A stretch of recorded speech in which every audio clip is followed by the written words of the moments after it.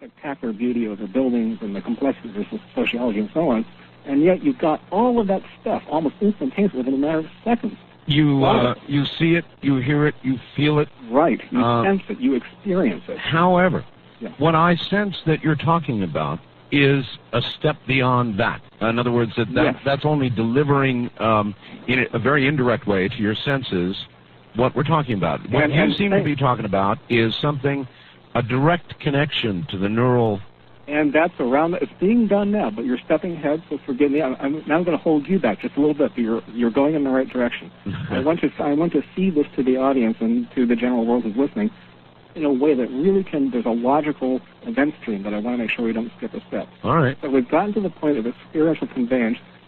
We have a knowledge engine, you might say, and we now have things called autonomous agents. These are smart entities that represent your interest.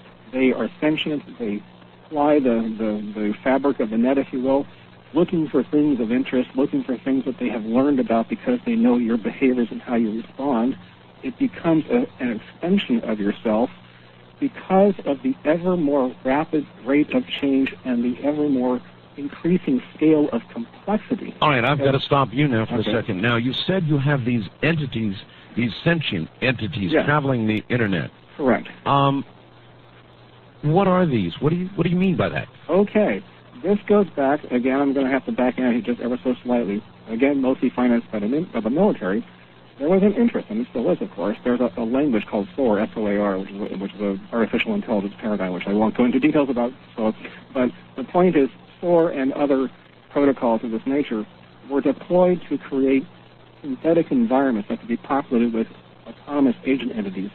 This way, they could simulate the behavior of soldiers in the field in a battlefield situation, because a battlefield commander, by today's standards, the timeline between decision boundaries, where you have multiple threads of information streaming in constantly, and the decision loops are measured in a matter of, in some cases, seconds. I think I'd better ask you to define sentient. Okay. Sentience, in its ultimate form, is self-awareness.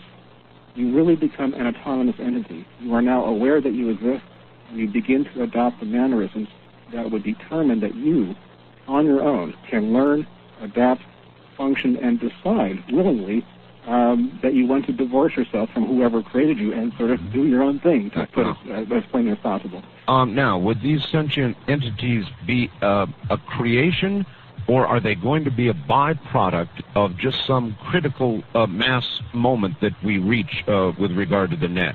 Both. And that's where thank you for having put it in that phrase, because there's a logicry there that I have to explain. All right, and explain it you shall. We're at a break point.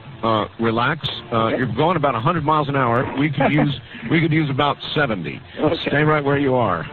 It pours forth from him, doesn't it? Charles Ostman is an expert in something called nanotechnology. Sit down, put on your thinking cap, and I think you're going to be surprised at what's coming. I'm Art Bell. This is the CBC Radio Network. It sounds a little like Tales from the Dark Side. Maybe it is. Or maybe it's going to be our savior. But imagine what we just heard. The Internet, interconnected, growing, constantly becoming more interconnected. I believe the Internet, they say now, is doubling in size every 3 or 4 months.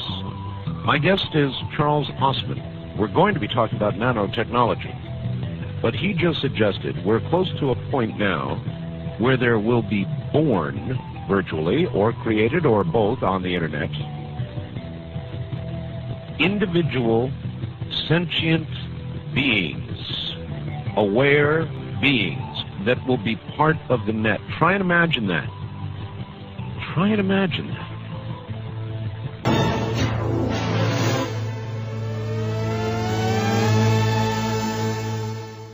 Back now to Charles Ostman. Charles, I'm visualizing that quite well in my mind. What I guess I don't understand is, what do you think or imagine might be the critical moment in speed, storage, interconnectivity that would either begin to produce or allow to be produced the sentient beings we talked about? Well, this is just the problem that I'm currently working on. And funny you should bring this up. But I want to back away just a little bit because I want to make sure that we don't skip a crucial step. There really is a specific, like a logic tree structure. Sure. I want to make sure all the branches actually do hook together. Sure.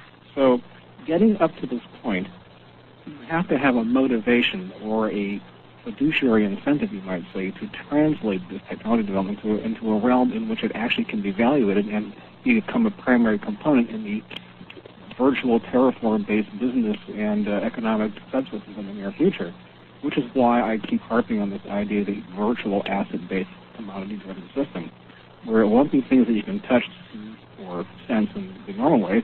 It'll be intangibles. It'll be things like the quality of knowledge, engineering knowledge on demand, synthetic sentience, ubiquitous computing, supercomputing, what would appear to be supercomputing from our perspective, having a box that sits at home, is it going to be replaced by what you might call an intelligent orifice that simply hooks into this functionality fabric that's out there, and that out there keeps expanding and growing to an ever larger capacity. When you say an intelligent orifice, now we have Mac computers, we have IBMs. Define the difference between what we have now and what you're calling an intelligent orifice. Okay. A typical machine has a CPU, some glue logic, some bus interface, all these sort of usual stuff that, right. is physical in the machine, if that's what you see in there. Right. This is about to be changed, and the change will happen rather quickly, in my opinion, because I already know the people who are sort of inventing the tools to make this possible. Well, I do know that if you buy a computer today, it's out of date in about 2 or 3 months. That's exactly right. If one were to actually read Gartner Group, Forrester, and all the professional logistics analysis people that supply this kind of information, you're actually right. The aggregate average lifetime profitability window, if you will, of a piece of hardware that goes out on the shelf, if you don't capture your expected profit returns in 3 months, it doesn't justify the shelf space it occupies. And software is a matter of weeks. And talk about a rough business. It's a very rough business. Yeah. And so the way to accommodate that requirement, I mean, the business, the house of cards, it's going to collapse in on itself. So the answer is to have machines that evolve, that are soft, that are, in a sense, gelware. As opposed to being hardware and or software, they are gelware. You have a gel, wait a minute, stop. Gelware. Yes. Are you talking about a biological entity now? Well, in its ultimate extension, yes. In the interim, it'll be using traditional silicon, only something called FPGAs and SPGAs, which are read-writable. They're like memory in a sense, except that you have functionality matrices that sort of rewrite themselves on a per instruction cycle or several instruction cycles basis. And now you have an intelligence out there. Right now you have Java applets and Java code that can actually go into your machine, if you will, and sort of rewrite the machine's identity, if you want to call it that, on a per function as per needed basis. There's another whole world up there called Corba, and Corba is a virtual state machine where in software, residing on the ubiquitous functionality fabric of all these interconnected nodes out there, you have a virtual bus structure, you have virtual code engines, if you will, that are surrounded by a prophylactic-like wall of identity tags. Todd, you are saying a lot of things that are blowing right by me, and somehow you've got to make us understand if they're blown by me, they're blown by a lot of other people. All right. Consider this. Us people, us entities, it used to be until not too long ago that we were our own self-contained units, if you will. Our intelligence was inside our head. Our bodies were just that, our bodies, and we had a belief barrier, you might say. We could commit to the believing of what our senses and our internal processing that allow us to be convinced that this was real and this was the stuff we were interconnecting with. Mm-hmm. That's about to change. The whole idea of the invocation of rapture, if you want to call that, as an engineerable process, is being done now in very subtle ways. I mean, it happens in a certain context when you go see a movie and you surrender into that movie for a couple of hours. You have a vicarious experience when you're drawn into a story that you might be watching on your television set. Right. In the old days, it was glyphs on pieces of paper, called writing. You'd surrender yourself into a book.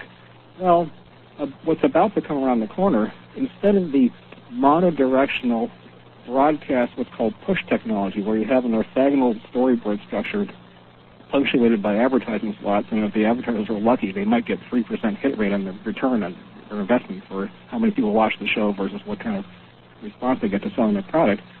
Imagine a bidirectional, immersive environment where instead of watching Cheers, you become part of Cheers. Cheers. And you go into this virtual domain populated by, I'm not kidding now, virtual actors and actresses.